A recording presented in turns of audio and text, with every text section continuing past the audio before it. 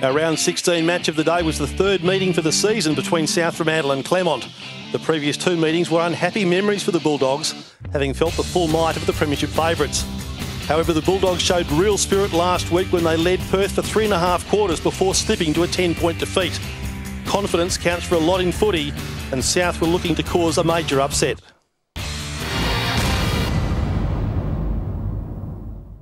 Medhurst is lurking.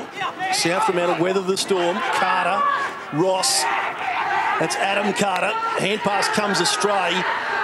Frenetic pursuit of the footy. It appears for Guglielmane. He ran into Fong. Here's Davies now. Onto the left boot. Floats it in towards full forward. Now there's a free kick, a push, and it's going to go the way of Seavey. All clear. All clear. Now that was socket off the ground. I didn't see who socketed it. No, I didn't actually either. And this looks like it's got the symptoms of a ball up. In fact, it was cleared by Murphy. Ball comes out there. It is really willing at the moment. Here's a chance for Chad Jones once more. Floats the ball goal, and Claremont have got another one. All clear. Puts Claremont back into attack. He wants Hamp. Hamp running with the flight of the football. Allows it to bounce. Goes inside the attacking 50. He'll head towards goal. CB! He just socketed it through. So intercepted there by, I think it was Borovac. Here's Schleuf.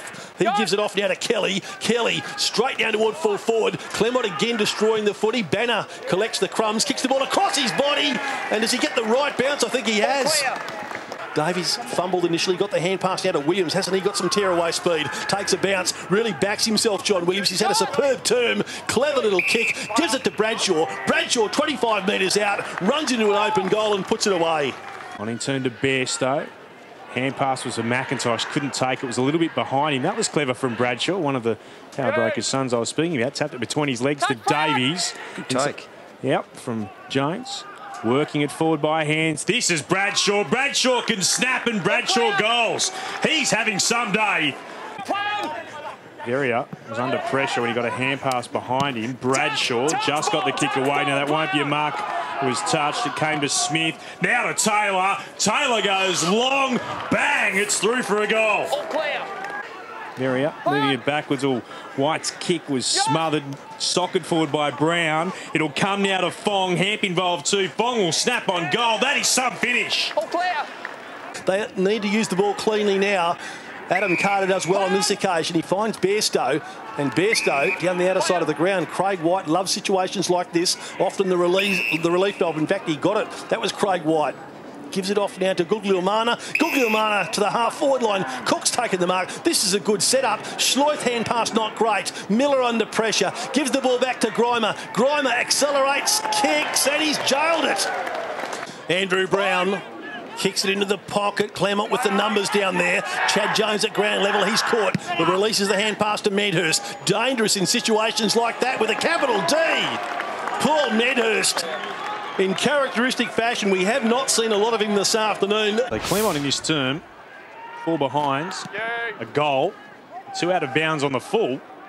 Was Magumwa!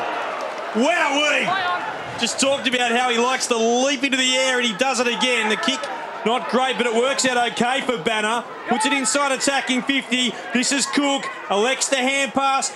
Got it on towards Carter. Carter snaps around the body. He's kicked it. Smith for Claremont. Found you. Tumbles a kick up to the half-forward line. Here's a go now. Leading in the race to the footy is Hamp.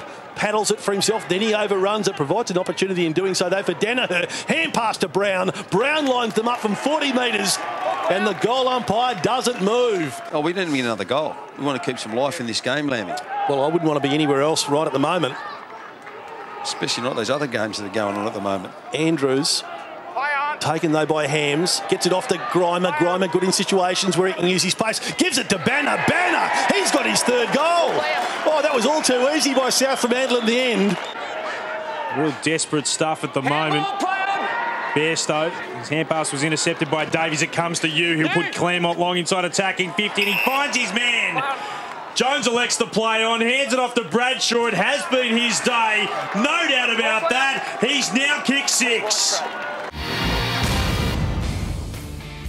And it was Jack Bradshaw's day. 6 goals from the young star. Medhurst, Brown, Fong, Jones, Hamp and Seavey all contributed 1, whilst for the Bulldogs, Banner, Magumba and Hams each kicked 3, while singles came from Grimer, Miller, Carter and McIntosh.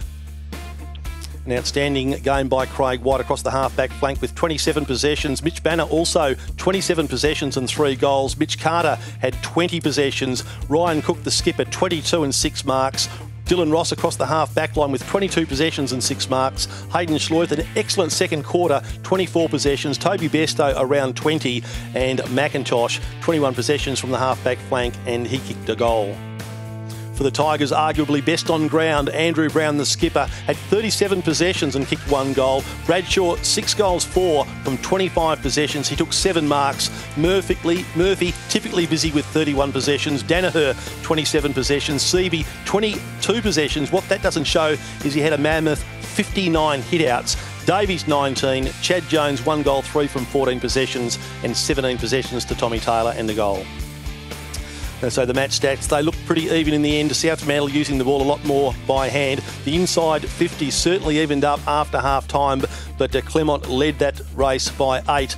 The big thing was the hit-outs, 83 to 23. That was a huge bonus as far as the Tigers were concerned. Centre breaks, though, pretty even, as South Fremantle did well to shark a lot of those centre breaks. So at the end of the day, it was that the Tigers, well, they led basically all day by 10 points at quarter time. The margin was 34 points in favour of the Tigers at half time. It had evened out 66 apiece at 3/4 time, and then in a riveting final quarter, the Tigers running out 4-point winners. 13 goals, 16.94 to South Fremantle's 4.690. Yes, thanks very much, Phil. I've got Jack Bradshaw with me. Jack, tell us about that last couple of minutes. It was a bit of a grind, you know. They had the ball in their forward 50 for about 3 minutes. So the midfielders, to their credit, just locked it in, and then we got a few quick kicks out, and we got the win in the end, so it was good. Now, it was locked in that back pocket of yours there for about 5 minutes, and Magumba was trying to get up over the top, and there was a fair bit of going on. You know, you're pretty lucky there at one stage, I think, and there was a great tackle there by Winmar right at the end. Yeah, I thought every single time the ball came down to Magumba, I thought he was going to stand on someone's shoulders, so we got lucky there, I think, a little bit, but yeah, it was a good win. Now, you game yourself, 6 goals out of probably 13 or 14. That's a big effort. You must be happy with the way you're playing. Yeah, I set myself for a big game today. I just wanted to hit the ground running, and I started well. Third quarter, we sort of dropped off a bit, but then, got back into it in the last quarter, so, yeah, it was good. Now, you've got some great players around you up there. Medhurst, do you train a bit with him? Does he give you a few tips?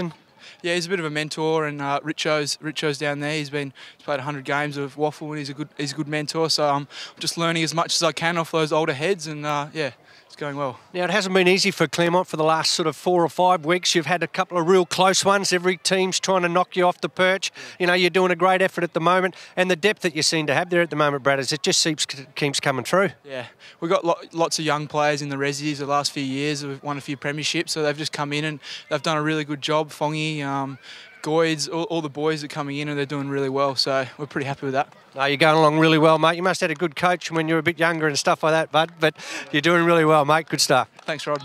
Cheers.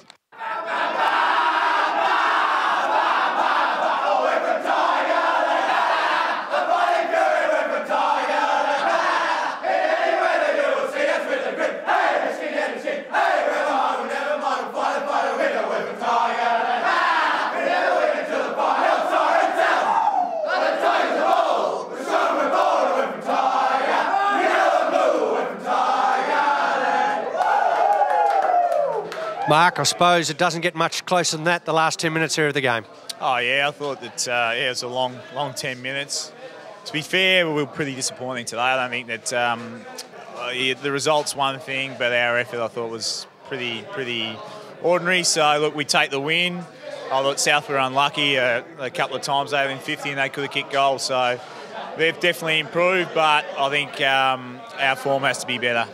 You got obviously to a good lead coming into half time and everything like that, and I suppose the goalless third quarter probably asked some questions. Yeah, look, I think our third quarter starts have been pretty poor. We've given away goals, I guess, in the first minute the last few weeks in a row.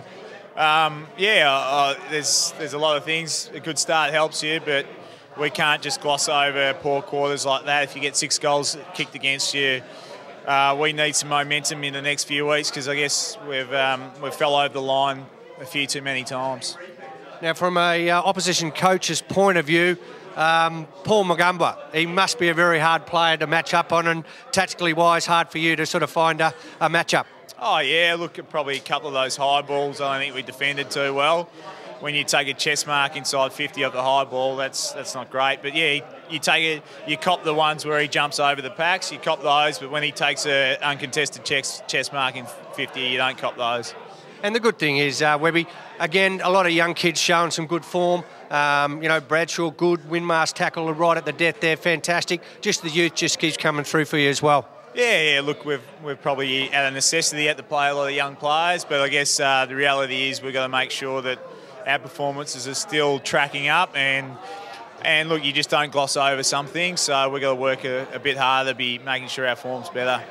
Got to remember also, Webby, that good sides win the close games, mate. Well done. Yeah, thanks. So the Tigers held on by 4 points. West Perth held on against a fast-finishing Peel Thunder to run out 16-point winners at Bendigo Bank Stadium. Swan Districts massacred Perth at Steel Blue Oval, running out winners there by 89 points, and East Fremantle did it easily. They savaged the Lions by 66 points at Medibank Stadium. So to the ladder, Claremont retain top spot, West Perth retain second spot, and East Perth, despite having the bye, sit on third. Swan Districts have replaced Perth in the top 4. East Fremantle ahead of Subiaco by a game, and then a bit of a drop to Peel Thunder and South Fremantle, despite their improving performances, still sit at the foot of the ladder.